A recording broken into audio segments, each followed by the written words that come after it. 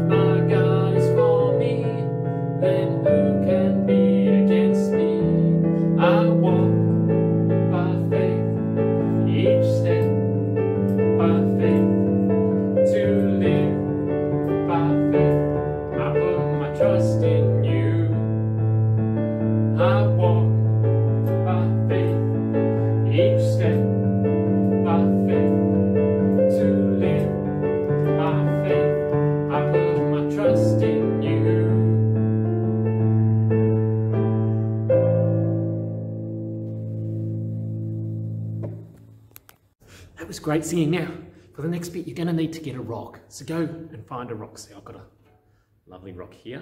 So just pause the video. Go grab yourself a rock. You might need some textas or something to write on the rock with too. So pause the video and go grab it. No. Pause. Go get yourself a rock. And when you've got the rock, Grover will be here. So you go get it and Grover will arrive. Oh, hey, Richard, that's a bit different. Yeah, we didn't call out for you today. No, I just turned up. That's right. It's exciting. Whoa, what's going on? What's going on? Well, I want you to think about, I've got this rock. Oh, that rocks. It does rock. It's a solid good thing. Okay, that's really not good. Make sure you don't get stoned. Okay, Grover, enough of the bad jokes. Where might you find rocks or pebbles? You know anywhere? In a rockery. In a rockery. Yeah, I know those Japanese gardens. Yeah, there's lots of rocks in those Japanese gardens type things. Or on the ground. Yeah, we're particularly on the ground. Like around rivers. Around rivers, yeah. Oh, and do you know what? Do you know what, Richard? I don't know what, Richard. What's what? Oh, no. Okay, What is it, Grover? Well, in some places, like in England and stuff, on their beaches they have lots of rocks. They do. That's right, Grover. Hoping you might think about that. Wouldn't be very nice to go to the beach with lots of rocks, would it? I don't think so, but That's how they have their beach. We have lovely sand. Isn't it beautiful? oh, sand's much better than rocks. I'm going to sit on... Ouch! Ouch! I can't sunbathe. Ouch! Okay. Grover. So, on a beach, in some places, you find stones that may have travelled a long way over many, many years. For the tides washed it around. I want you to take a rock. You can have this rock, Grover. Oh, I can have this rock. Yay! And I want you to think about a place to which you would love to travel. And you can use your pens to draw or to write. So you might write or you might draw something that reminds you of that place. Oh, I can't use my other hand to draw. No. So we'll just imagine. Oh, imagine. And the kids can draw while you're imagining. Well, I'm imagining. So a place you'd like to visit. Like a place where it's sunny. Oh, that's a sunny days. And the sun and the sunny days, they sweep the clouds away. And then the air is sweet. Can tell me? You want to go to Sesame Street? Oh, no, I was thinking like Hawaii, like nice beaches and stuff. Okay, right. Hawaii. Oh, I'd love to go to Hawaii.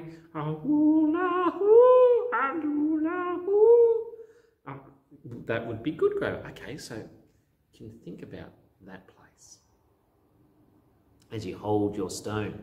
As you hold your stone, think about that place where you'd like to. The dreams of your place. Think about it. And a big luau feast. Yeah, Islander feasts are good, aren't they? This week's reading is about a man named Abram. And Abram got a call to go on a journey. Oh, to Hawaii? No, he didn't go to Hawaii. Oh, that's a disappointment. To Sesame Street? No, he didn't go to Sesame Street either. Oh. Yeronga? No, he didn't go to Yeronga. Mount Gravatt? No. Hollow Park? No. Grover. Tarragindi? No. No. Okay.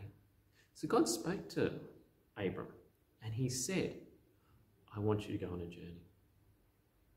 And if you will go where I tell you, I will give you a great land.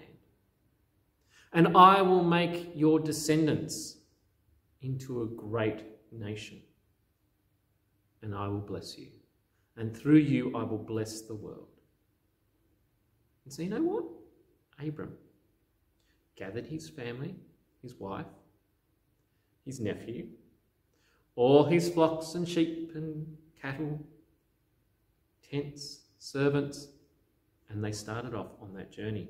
And as they travelled, they would stop sometimes. And they stopped at a place called the Great Tree of Moriah. And there, what did he do there? There, Abraham felt God was with him. So he got some stones and he built an altar. And then they travelled a bit further and he got to a place called Bethel. And he felt God was with him there too. So he built another altar. And as Abraham trusted and journeyed, God led him to places. So it was customary in Abraham's time to build an altar at important places.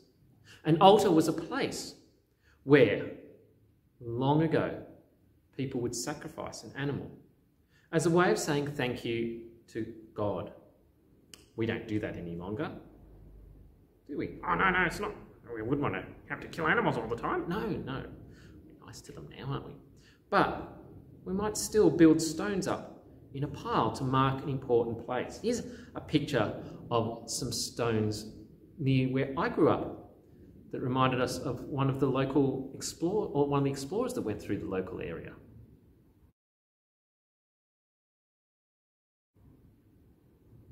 Oh, wow, that's pretty cool. Yeah, so they built that up to remind us of what had happened. Just as Abraham took all his hopes and dreams for the future with him on his journey, from his home to a new land, building altars along the way, So today we can build altars or cans with our own stones to remind us of our own dreams for the future. So you might want to put your stone somewhere. If you've got others in the family, build a little altar. Remind you God is with you. And then when you can go past, you can remind yourself, oh, God's here. Because as Abraham would have travelled past, he would have gone, oh, that's the altar I built. Oh, and that's the altar I built. God was here. God was here. That's right. So we keep building these to remind ourselves that God is with us. Oh, and when we know God's with us, we can trust him. That's right. We're going to sing a new song, hopefully. This is called Father Abraham, and you're going to have to do some actions. We'll do right hand. Oh, don't do right hand. I'm going to get dizzy. And left hand, right foot, left foot. So let's learn this song. I'm sure some of you already know it.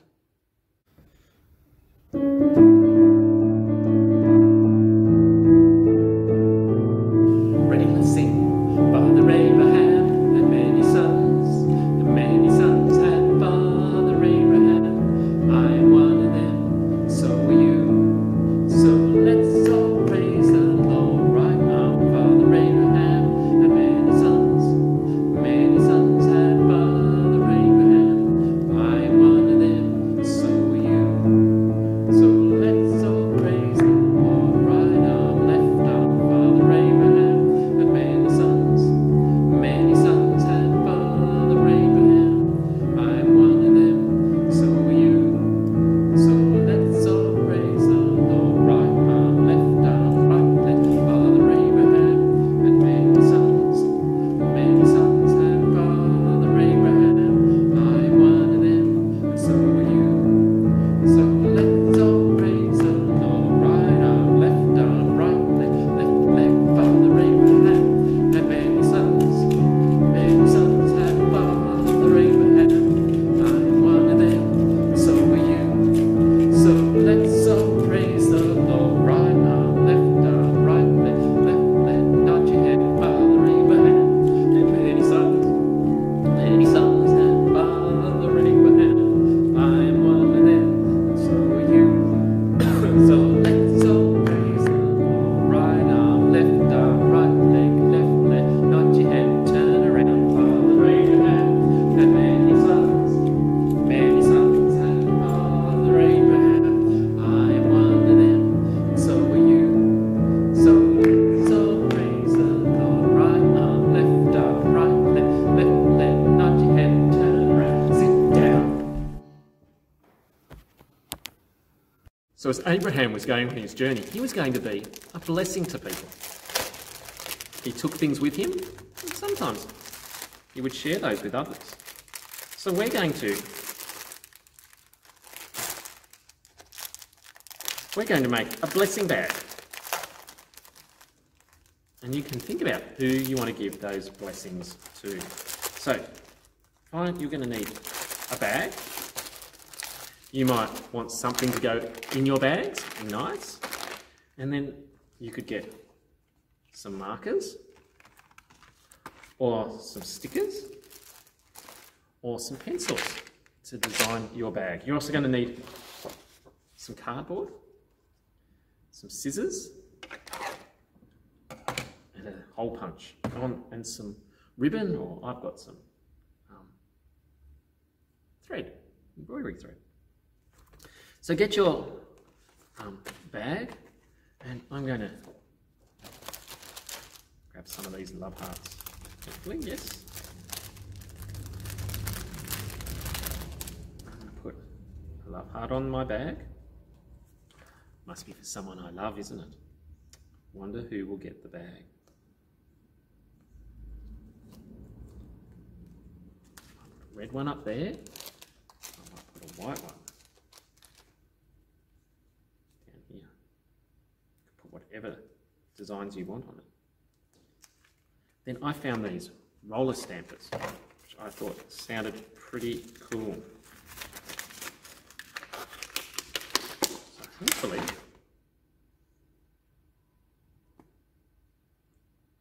just go like this.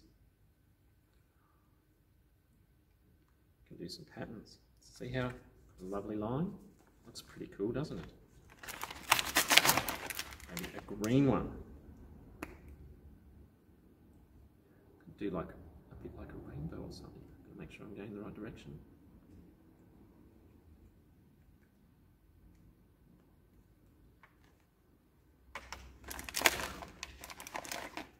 might work well.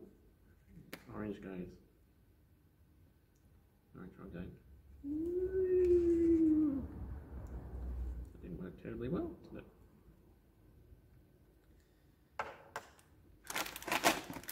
And a pink one down here.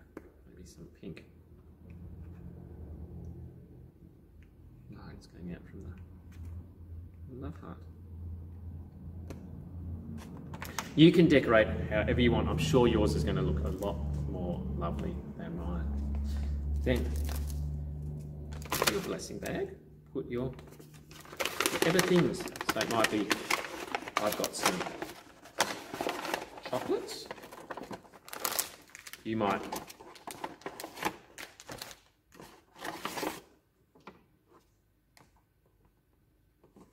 okay, the bag's fallen apart.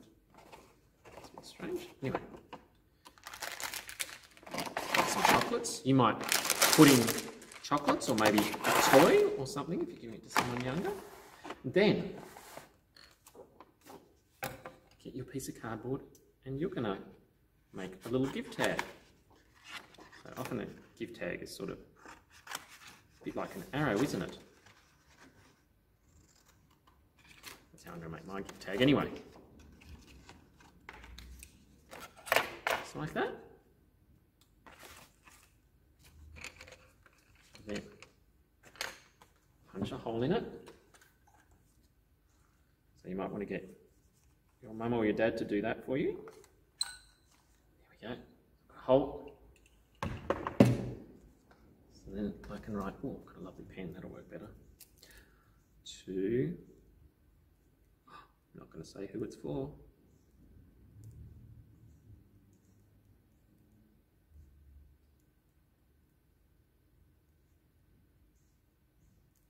Okay. Once you've done that, you can get your ribbon or wool or embroidery.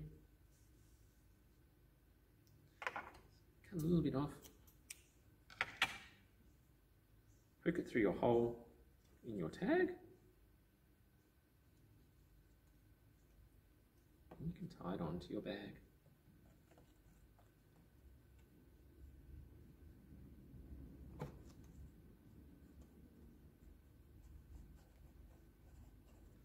Wrap it around the handle of the bag once and tie it on. So I thought that would happen. So tied on, there you go. And you can give that to someone who is special to you. There we go. Hope you had some fun. Might see you on Sunday for Sunday School at Mount Gravatt and Tarragindi at 8:30. If not, we'll see you again next week. Bye everyone.